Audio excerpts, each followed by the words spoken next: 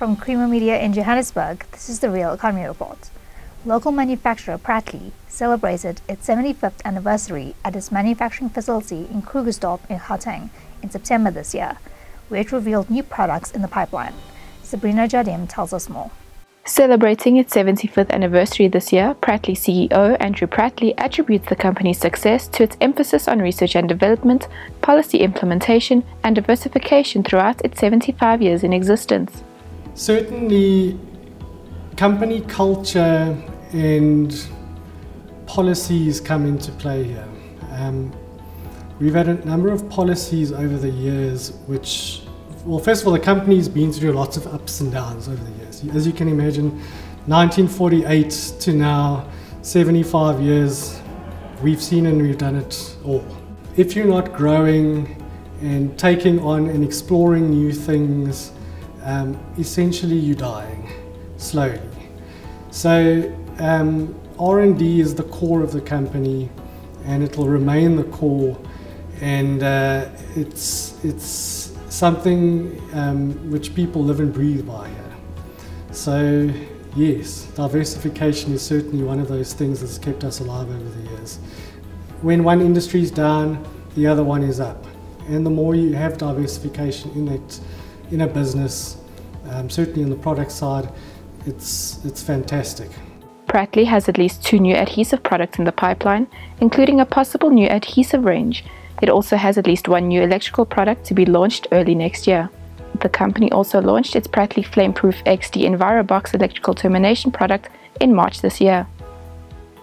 Meanwhile, the company's export market has witnessed significant growth owing to a favorable exchange rate and additional resources aimed at expanding that side of the business. We have products which are very diverse for a large range of things.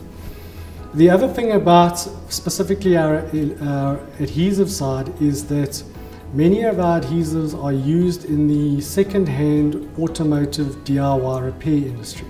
However, Pratley highlighted that South African political challenges and energy constraints have impacted on businesses in the country, adding that market expansion into Africa was key to tackling these challenges. Hence, he said Africa offers growth opportunities for the company's electrical, mineral, and adhesive ranges. If we look at our mineral side of things, for example, our mineral Pratley Pearl, now we've got a thermally insulating and fireproof product which has huge potential, especially in climatic conditions like Africa, and certainly where energy constraints are of a huge concern.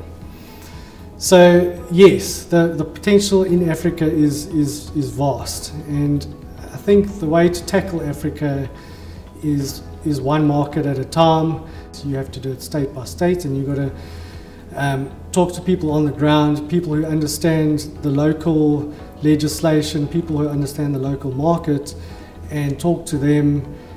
They know best, and that's what we like to do. We like to partner up with people on the ground who understand their market. Certainly, South Africa's environment right now to do business in is not the easiest environment to do business in. There's a lot of challenges, both from an energy point of view, from a political point of view, and you have to ask yourself, okay, how do we get over this hurdle? And growth is actually the answer. Whether it's growing, expanding our market here, or expanding our market into Africa. And we like to bring out new and innovative products on a continuous basis. Specifically,